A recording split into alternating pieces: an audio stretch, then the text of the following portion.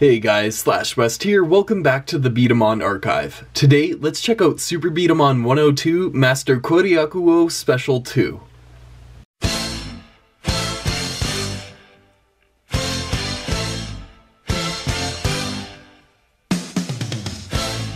So, you guys might be thinking, Master Koryakuo Special 2, what about Special 1? Well, the fact of the matter is, I don't have Special 1 at the moment, so I will be returning to review that B-Daman in the future when I obtain him and some other OS system Super B-Daman that I'm currently missing. That said, we're forging right ahead with Master Koryakuo Special 2. That said, Master Koryakuo Special 2 does not exactly roll off the tongue, so for the remainder of this review, I'm going to be referring to this guy as just SP2 or Special 2, something like that. Now, I have some bad news and some good news. The bad news is, this guy was obtained secondhand without his box and without his back hatch. But the good news is, the Fighting Phoenix back hatch actually fits this guy perfectly. And even more good news is, thanks to the internet, I actually have pictures of all the other sides of this guy's box. On the front side, we've got Special 2 himself, of course, his user, product number, name, and dimensions. Above, the Super B-Daman and Overshell system logos. On the side, his barrel, quick loading gimmick, and articulated wings.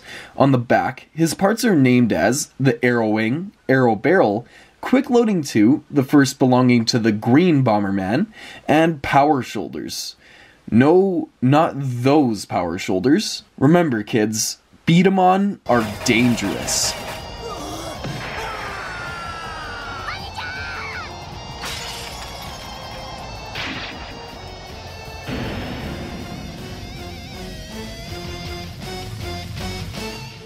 On the other side, we've got Special 2 by himself, then with his arrow barrel, and all geared up with OS gear, a magazine, and the star long barrel. Now, as some of you guys may have noticed already, this guy's red, white, and yellow color scheme is really tacky, like big time tacky. This guy looks like some kind of Happy Meal toy from the 90s. If Ronald McDonald was in the Super B-Daman anime, this would be his B-Daman. Now, onto his parts, you can see that he's got this trigger that is a bit extended and much widened on the back. I'm not sure if he came with a normal trigger because, again, secondhand, but oh well, we don't need it anyways, right? So, it's widened and you can see it's curved here so that it conforms to the shape of your thumb for nice, controlled firing. It is nice to fire with.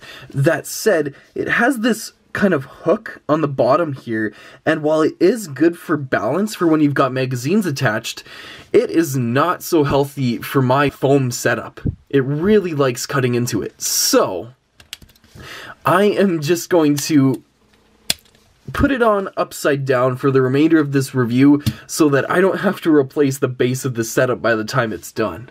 Let's just forego the arrow barrel for now to take a look at one of his main features. Other than the trigger, we have the quick loading gimmick. If you're familiar with loading dials or Gil Scorpion, then this is an ability that should be familiar to you, where basically, there's a B-Dama on the ground, you can press this guy down to load it into the chamber.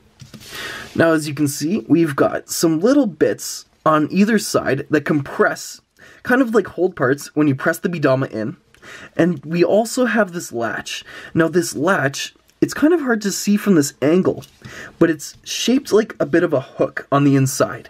And when it's pressed against the inner walls of the chamber by the B-Dama passing through, it compresses the lever bit so that it springs back. You see it compresses, so it springs back down under the B-Dama. So that way, the B-Dama will remain properly loaded in the chamber. Now, that said, you do need to put down a bit of force, of course, to load these into the chamber, but when you do that, as you can see, it just launches the B-Daman straight out the back, and clearly that's problematic.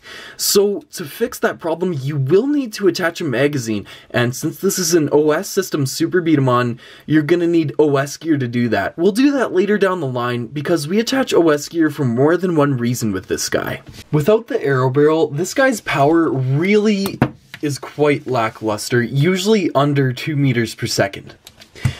Now that said, when you fire this guy, you can see that not only do the hold parts spread, but so do the arms. And that's because, like other OS system Super B-Daman like Fighting Phoenix and Wild Wyvern, these yellow pegs that stick out from the inside are actually on the same part as the hold parts. So when the hold parts spread, so do they, and therefore the arms. But what that also means is that you can actually compress these shoulders to also compress the hold parts. And if you're familiar with the emblem charge system gimmick, it's basically just like that. So if I compress them, you can see that I actually can exceed 3 meters per second just by doing that. Now, part of why that's so interesting is when you attach the arrow barrel, it actually hooks onto these shoulders. So it hooks onto those, and also provides some tight friction on his, it attaches to his shoulders though, and what that means is it automatically provides resistance on them without you having to. So once you attach the barrel, it's basically a power buckle for this guy. Now, on top of basically being a power buckle, of course, the arrow barrel is a barrel. It is quite narrow, so you do get some fairly decent accuracy with it. And, as you can see, we've got these arrow wings sticking out from it, so when you're trying to aim at targets, they make a bit of a nice sight for aiming at it, even though this angle isn't really the best for it. But they do definitely help. But they don't just aim at targets. You've probably seen in pictures that they actually fold back like this. And basically the reason for that is that they're an alternative grip for you, which is quite comfortable and is also actually really good for your power. Since you don't need to press onto the shoulders for power with this barrel attached, you can provide some back force into the trigger as well for a bit of a power boost. Well, reading's lower there, but you catch my drift. The other interesting thing about the arrow barrel is the whole point of the OS system is that these B-Daman typically can't attach to barrels or magazines without OS gear. So it is really interesting and unique that this barrel does not need OS gear to attach to this guy. That said, SP2 is the only OS system Super B-Daman that this barrel can attach to without OS gear. Now, also without OS gear, this barrel does wiggle and wobble a little bit.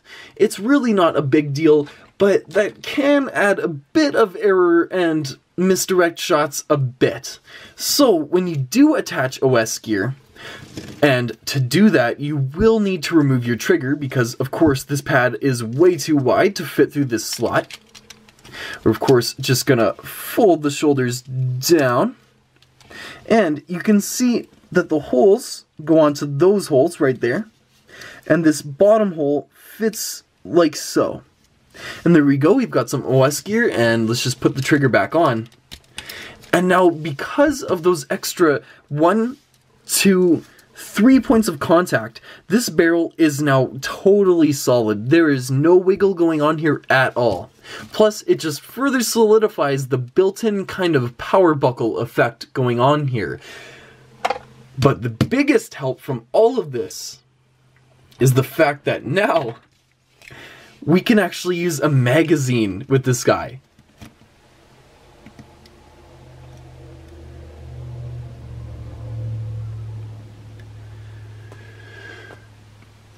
If you remember that problem that we were facing before, where, you know, B-Daman were just launching right out the top, yeah, that is not a problem for us anymore. So yeah, you're definitely gonna want to get some OS gear for this guy if you can. I think there's actually red OS gear out there somewhere to match this guy. Either that, or if you're really creative, like or if you're really creative like Beta Blader 95, you can just mod some and paint it red for yourself. But yeah, you'll definitely want to attach some OS gear to solidify this barrel and fix the problems with this guy's gimmick, because without this magazine, that bottom loading is basically totally useless. Now, before we give this guy a test run, I just want to point out quickly that you might have noticed at the end of the last shot, this guy's lever actually fell out, and that is something that you're going to want to watch out for. I'm not 100% sure how common that is for these guys, because I did take this guy entirely apart just to see how everything went together, and I broke a couple of the pegs that hold the halves of the red frame together, so that might have loosened things up to allow the feet to lower to allow the latch to fall out, but I'm not sure if that's still a problem with unbroken versions of this guy. Now, that said, let's give this guy a bit of a test run really quick here. So you do need to give a little bit of force at least to load this guy properly, and let's go.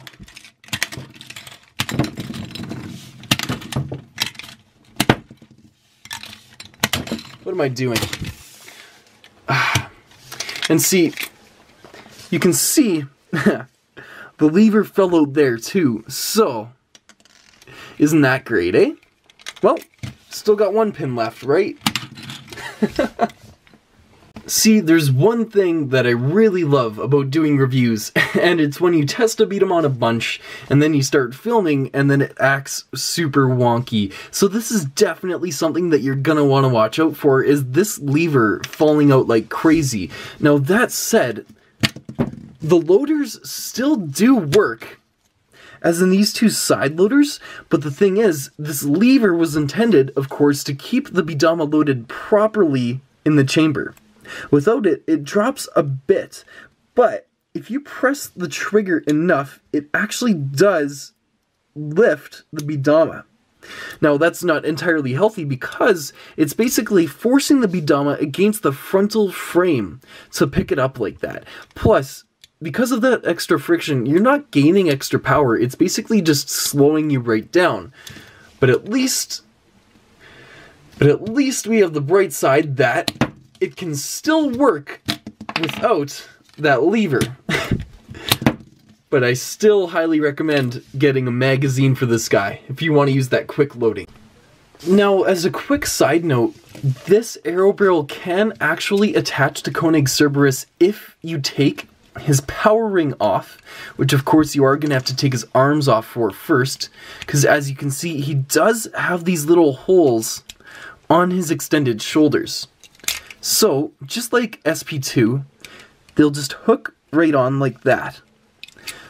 But you will need to keep the third bloody claw at the bottom so that it'll actually fit on the inside like that. Now, the problem is there's a couple of downsides. One, this is much more wobbly than on SP2. Two, you can't rotate the bloody claws while this is attached. This bottom one barely fits into this divot here, so that's a no-go. And, worst of all, you cannot fire it with this barrel attached. And that's simply because these bloody claws just have way too much friction with the inner parts of the arrow barrel. So while it is cool that it can attach to Koenig Cerberus also without OS gear, it's not going to work. Now, one other unfortunate case is that this barrel cannot attach to Stag Sphinx, but Stag Sphinx doesn't work with any barrels. But Stag Sphinx can't attach to any barrels, so that's not much of a surprise. Now, on the bright side, you can attach this barrel to the other OS system, Super B-Daman, but you will need OS gear to do that. So, on Fighting Phoenix here, I'm just going to clip it on like such.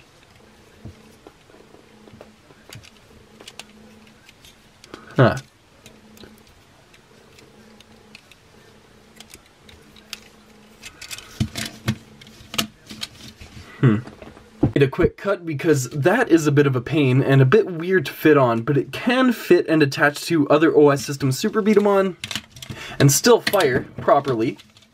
But as you can see, it's still a bit of a loose connection. It's a bit sketchy, so really, this barrel is definitely mostly meant for SP2. You're definitely getting the most value out of it anyways because it's gonna boost this guy's power as well as his accuracy. It will also fit on Junker Unicorn or Wild Wyvern. Again, just not as well, apparently.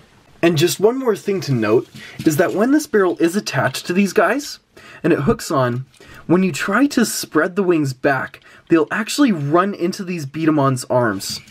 As you can see, SP2's arms are lowered at a bit more of an angle to actually allow that lever to fit into that gap. Whereas that is not the case for any of these guys. So even if you wanted to use this grip, because that's basically all that you're gaining on top of a barrel with these guys, you're not going to be able to use it. So again, really, you're only going to get the most value out of this barrel when it's attached to SP2. All in all, Master Koryakuo Special 2 does have a lot of features, from his extended and widened trigger, which provides a bit of balance with this foam-destroying hook at the bottom, to of course his quick-loading gimmick, and his arrow barrel, which provides a bit of a power and accuracy bonus, and also a bit of a nice grip that's optional. Or you can choose to have some nice aimers as well. That said, again, this trigger really likes eating up my setup, and less personally, this quick-loading gimmick likes to fall apart, and this barrel really doesn't work very well with any of the other OS system Super B-Daman. Now, this guy, like all the other OS system Super B-Daman, really isn't that cheap. He costs around $30 US, I'd say, on average. And even if you got a cheaper deal, I really wouldn't recommend him. If you're really interested in the quick-loading gimmick, I much more highly recommend a Loading Dials or a Gill Scorpion. These guys are way more reliable quick loaders. Plus, of course, they don't fall apart while you're trying to use them. Plus, they're both cheaper than this guy. That said, this is Slash West, and I'll see you next time on the B-Daman Archive.